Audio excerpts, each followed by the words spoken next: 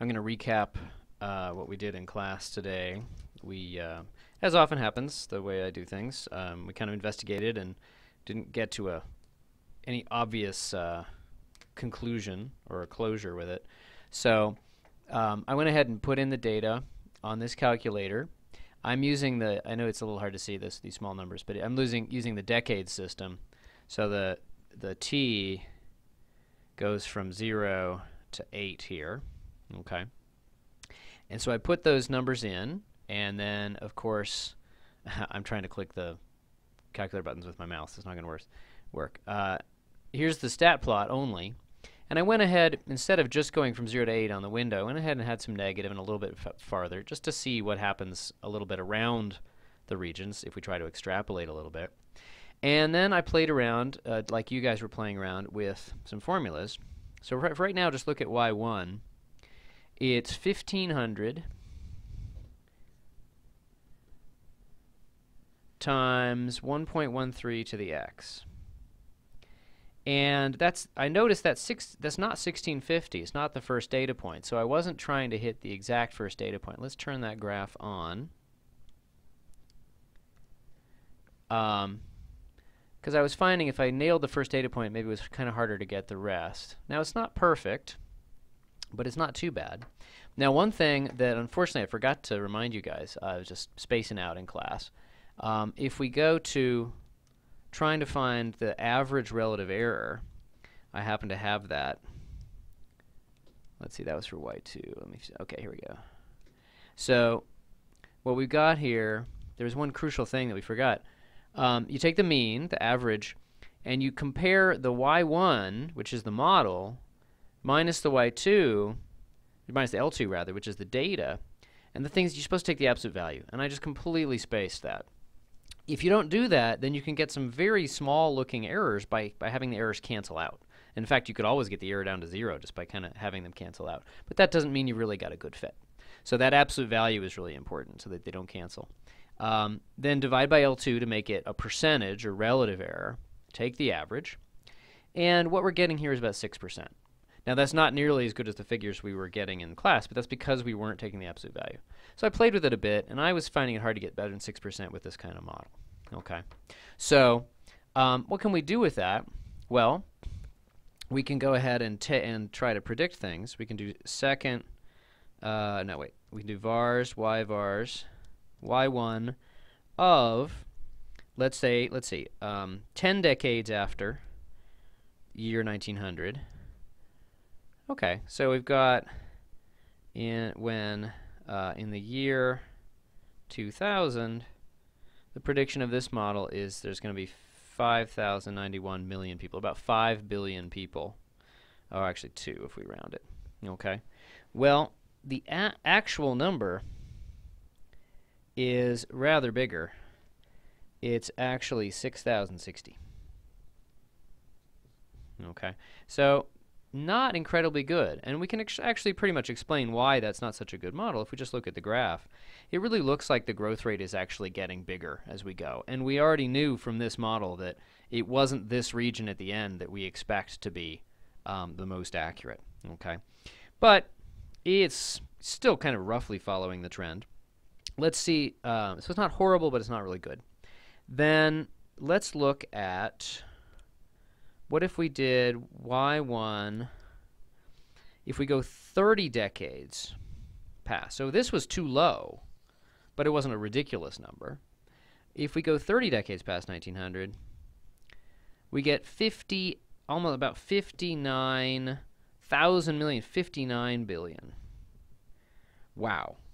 That's almost certainly more than the planet can handle. What if we went just another 200 years, this is year 2400, 50 decades after 1900, 676 billion people. Okay, that's just not realistic. Okay, and we know this. We looked at the bacteria example. Exponential growth, you should never extrapolate it far, far, far into the future because it just can't actually be accurate. Another thing is, I asked about what about back in 0 AD. And so we could step it back minus 190 decades. That's going to be year 0. Ooh, 1.2 times 10 to the minus 7th. Now remember, this is the units here is millions of people, but 10 to the minus 7th millions of people is 1/10 of a person, so about 0.12 people. Yike! That's definitely not realistic either. It's ridiculous. Okay, so the moral, of course, is that if you've got an exponential fit that's pretty good for a certain region, it's not going to be good out here because it's going to be too big, and it's not going to be good way out here because it's going to be way too small. Now, I wanted to mention, this isn't in the standard kind of exponential modeling package for sort of basic modeling. The assumption here with y1, remember, was that we have a constant growth rate. That this would say every decade we up our population by 13%.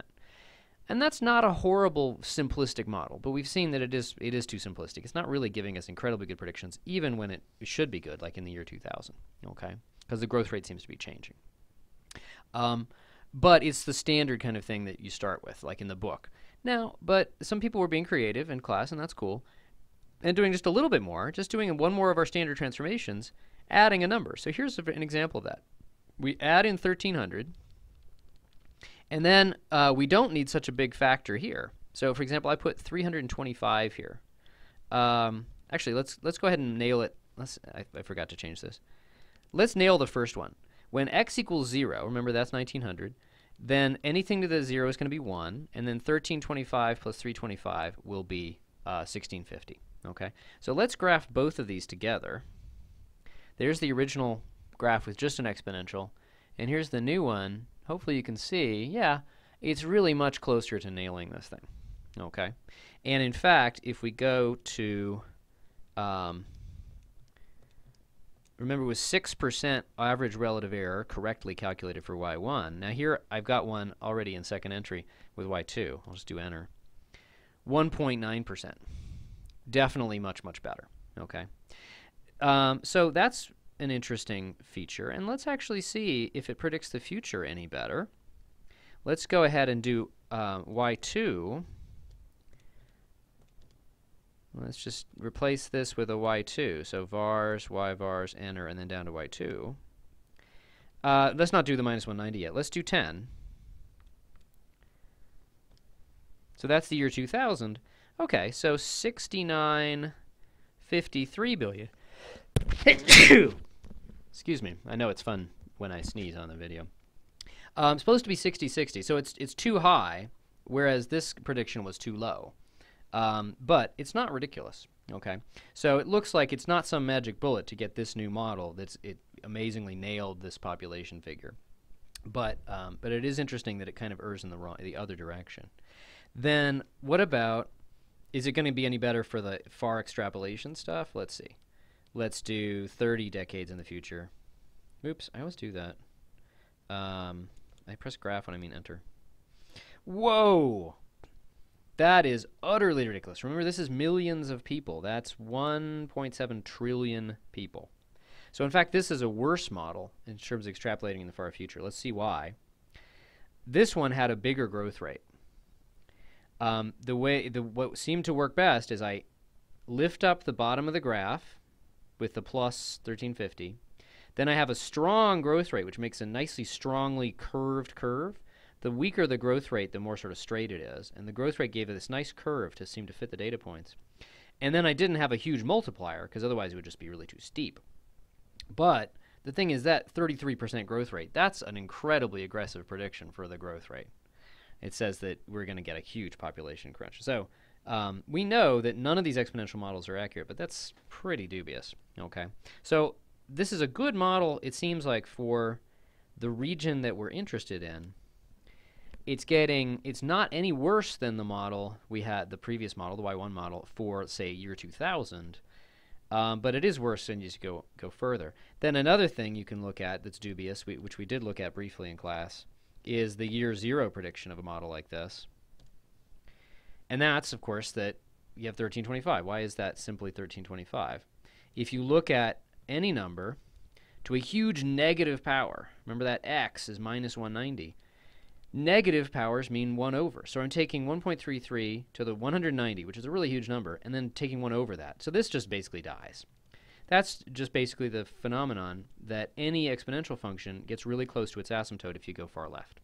But now the asymptote is not 0. I moved it up to 1325. So you get the absurd prediction that many, many, many years ago, in fact, a billion years ago, no matter how far you go back, as long as it's fairly far, that you're getting 1,325,000,000 people. Okay, so it's definitely worse for extrapolating far. But the other one wasn't that great for extrapolating far anyway. So I think it's a bit of a toss-up, actually. What model is preferred for this? Probably the best model would be something that use an exponential, but let the growth rate actually be a variable and not be a constant. Okay, so some interesting adventures in modeling on that one. Some unexpected results. I didn't expect people to be adding in the vertical shift, but that was cool. And then we're going to go on to logarithms next.